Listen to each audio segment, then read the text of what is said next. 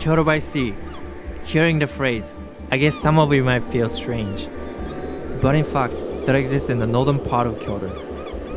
With a couple of hours on the road from Kyoto City, you can end up in the Tango peninsula, which is a beautiful unspoiled destination with stunning coastal scenery. This area has some attractive places like the natural land village created over thousands of years and a small fishing village with a collection of boathouses built right on the water. In this video, I'll show you what this beautiful area is like.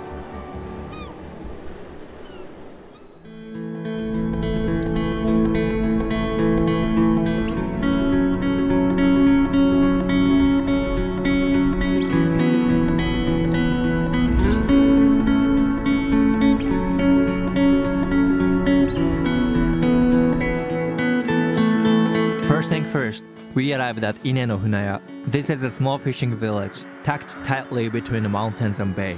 The remarkable feature is the boathouses called Funaya.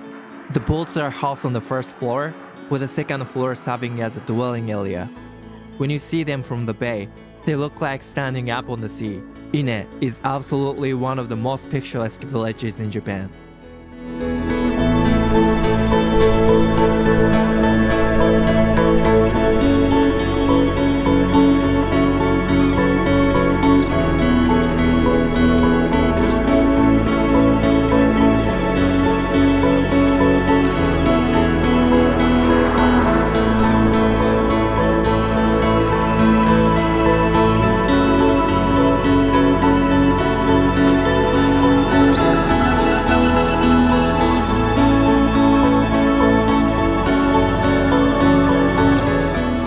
To see the true beauty of the houses standing up on the sea, you can join the boat tour. The tour explores the beautiful scenery of the bay in 30 minutes. One of the fun parts of the tour is seagull feeding. You can purchase bird feed at the shop and give it to the seagulls that flock around the boat.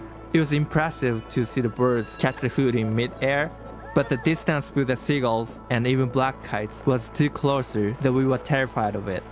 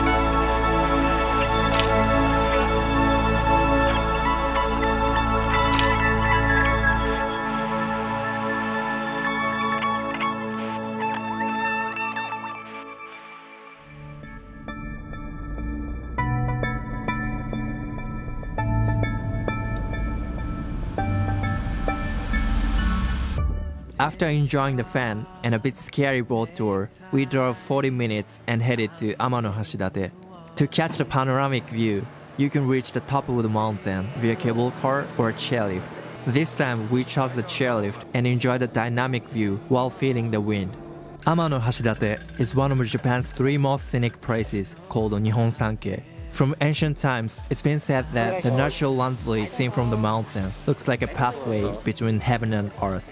The mysterious sculpture created over thousands of years was truly amazing.